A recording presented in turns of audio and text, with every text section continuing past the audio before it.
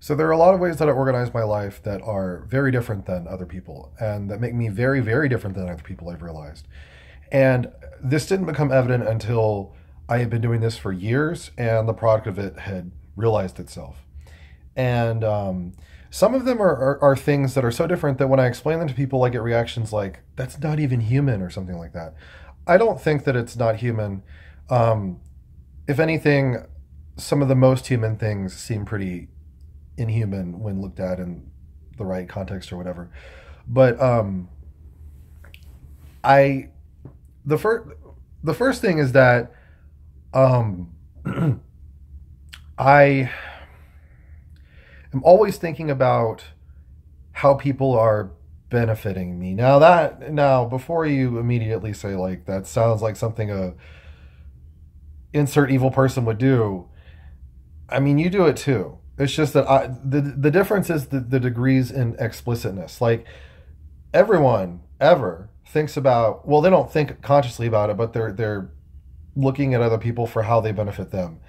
Um, it's psychological egoism.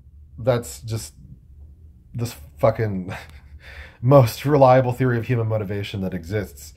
But the difference is that I think about it consciously. I will explicitly go through my friends list every so often and think, how does this person benefit me in some way? And I don't really ask the question how I'm benefiting them because you've worked that out already. Like if I'm your friend, then you've already answered that question for me. Like I realize that I probably also won't be your friend if I'm not benefiting you in some way. And that's fine. But I don't need to figure out why that is because I'm clearly your friend, so you've already worked that out. It's not something I need to waste mental energy on. Now the people I talk to, yes, I need to figure that out. So I go through my friends list every so often and I look through um, the names and I think like why do I still want to be friends with this person?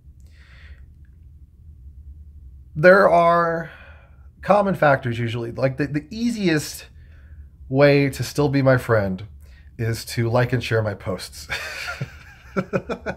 It's really that simple. If you're that fucking worried about losing my friendship, just like and share my shit.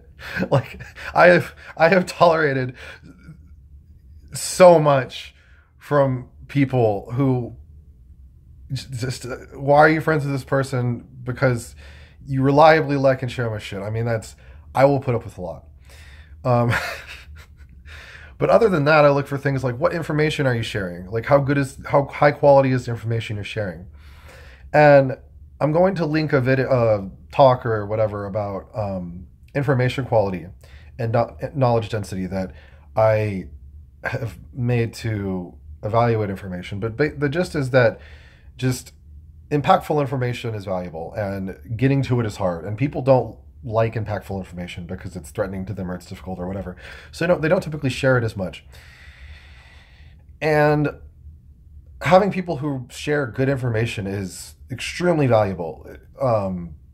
In some contexts, people will pay for it. So yeah, you want that.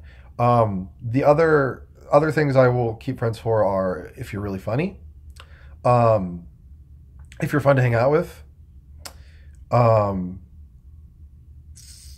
if you're hot and I could plausibly sleep with you. Um, like one of the most common situations I've found myself in is like browsing their friends list. Oh, this person got married and they're not in an open marriage. It's a normal fucking like forever and ever happily ever after marriage. Will I ever interact with this person again? Nope. Defriend. Because the thing is like, why would I mean, unless I really hang out with you a lot, that's pretty much a death knell. Like you're not funny. You don't give me good information. Um, you're not fun to hang out with. So what else is there? You know. And there's this misconception that I want to be around smart people all the time. You can be incredibly stupid and still fun to hang out with. In fact, there are tons of people who are very smart who I would not want to hang out with at all. And I will just know on Facebook because I don't need Because if the main product of what you're giving me is your mental output, then I don't need to know you in person. I can just go on Facebook or wherever and get your output there. I don't need to interact with you in person. And sometimes it's a lot better that way. But other things are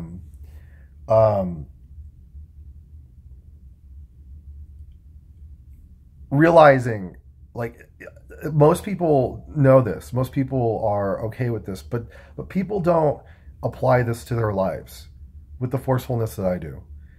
Because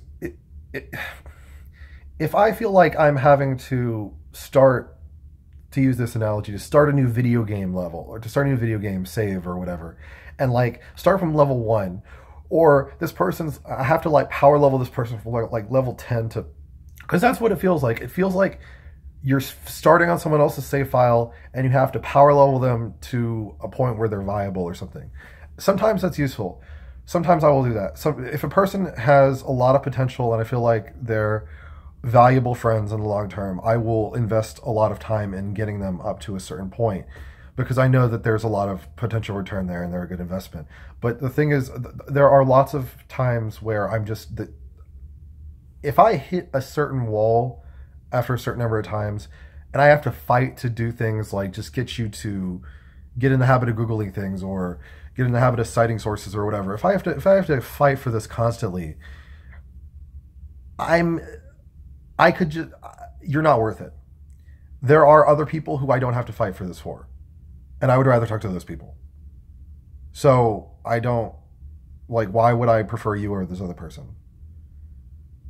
And that's what I think a lot of people don't understand, is that they are smart and they think that I can, like, yeah, I can say intelligent things, so like why wouldn't you want to know me? Well, because there are other people who can say intelligent things who don't have the deficits you do. And I think a lot of people find that hard to come to terms with, that for everything you could do, there's someone who could do the thing that you do and not be annoying about it or whatever. And you have to work with that as an operating assumption. You have to assume that there could be a version of you that doesn't have the fucking annoying excuses that you do or whatever. That there could be a version of you without this little thing out there. And people would rather hang out with that version or know that version. So every so often, every season or two, I will cull about 50 or 100 people from my friends list. I try to keep it around 300, because that's a good number that I can easily pay attention to. If I never deleted friends like this, I would probably have about 4,000 friends or 5,000 or something like that. I get a lot of friend requests. I delete a lot of people, and I'm constantly just curating everyone I know. The other things that I do that are kind of strange to most people are that I think about the scalability of interactions. So this is the second thing that I think is pretty foreign to a lot of people, but I think about how my interactions are disappearing into the ether, into the void, into oblivion. Because I think that because a lot of people believe in an afterlife, they are attached to this idea that someone is watching them all the time and that all their actions are going to be kind of like reviewed in this film reel when they die. And they haven't really considered the possibility that all of this is just going to fucking be this voided nothing, this abyss, like after they die. So even if, like, if you believe in some sort of heaven, I sort of think that's asinine, but regardless, if you are rational about this, you should consider at the very least the possibility that that this film reel scenario will not happen, and that all of this will just be forgotten. So you should account for that possibility. And so ever since I was about 15 or 16, I've not really liked extremely private interactions, because those are, first of all, human memory is not reliable at all. So if an interaction occurs between just me and one other person, then it's sort of like the tree falls in a forest thing. Did it really happen? I can't prove that it did. And the thing is, my memory is fleeting with those sorts of things. And yours is too. I'm not saying I'm exceptional here. It's very difficult for that interaction to just have existed for any longer than this extremely temporary period of time. And so it's difficult for these things to have benefit. Like, how am I benefiting from this extremely temporary interaction? Whereas if I'm interacting with someone over, say, Messenger, I can save that. I can store that forever. I can reuse it. I can look it over again. I can search it. I can search information through Messenger, and that's one of the reasons I use Messenger and not Snapchat. I will never use Snapchat. And people ask me all the time, Alfred, why don't you use Snapchat? It's for nudes. Well, yes, I know. And I force the people who send me nudes to send me nudes by Messenger or text or wherever else. I'm not going to get your nudes through Snapchat. You can use some other platform. Bet you'll download Kik if you fucking have to. I'm not going to use Snapchat. Snapchat does not save my logs, and I can't search it. I can do both of those things with Messenger. And you might say that you like that because of privacy or whatever. Well, I mean, okay, but just use the disposable chats for the private shit. And the thing is, most of the time when people are talking over things that are auto wiped or whatever, it's there's usually, unless it's because they're doing something illegal, it's usually because they have secrets they'd rather not share with people. Like they're cheating on somebody or whatever. But even if that weren't true, it's useful to have all the information to be stored. And I like being able to search Messenger. I like being able to have all of my files in that sort of archived form and all the photos that I've used. It's extremely useful. And so every interaction I have is of a higher value if it's on a sort of permanent platform than if it's not on a permanent platform. So even though I'm very extroverted, I've always valued interactions over permanent media more because they scale. I can copy paste things that I say over Messenger and send them to hundreds of people. I can't copy paste what I'm saying out loud unless I'm recording it like I am now. So, like, it's not, I mean, I'm on the computer all the time, even though I maxed out extroversion scores, because I don't like talking to people when I know that everything is just fizzling away like fucking bubbles in a soda. I don't like that at all. And that's something I've always sort of taken into account, is how I can get the most value out of the interactions that I have.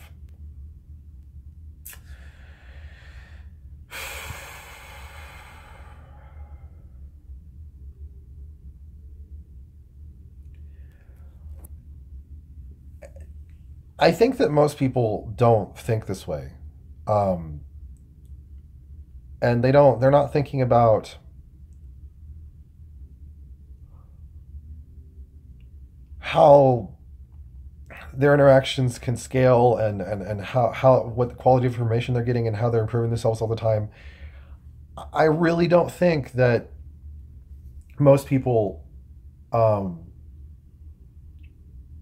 take these things into account. But the thing is, I've noticed that a lot of successful people do. Like Milo Yiannopoulos has a spreadsheet where he looks at his friends for things. I think it was like intelligence, income, and attractiveness or something like that. Those were the 3 variables that he took into account. It was like a little Excel spreadsheet. And even if you, like mine are different. I use, I think, 4 or 5 variables. But it's similar, right? And if you look at your own friends, you'll find that there are similar reasons why you keep the friends that you have. I mean, because even if it's kind of complicated for each friend, it boils down to a set of common factors. And yours might be 6 or 7 factors, but the thing is, they're still going to be ultimately things that, because you make those decisions every day when you choose to talk to a person over another person. You're not some You're not some judgment-free fairy, right? You're making those decisions for other people too. There is a reason why you're talking to some person over another person. And you can't get out of this by saying, well, because I like them. Yes, you like them for reasons. You might not know what those reasons are, but once you really sit on that and dive into your psyche and figure out why you like those, what the origin of that like is, then that's when you're going to find the reasons that make you want to know people. And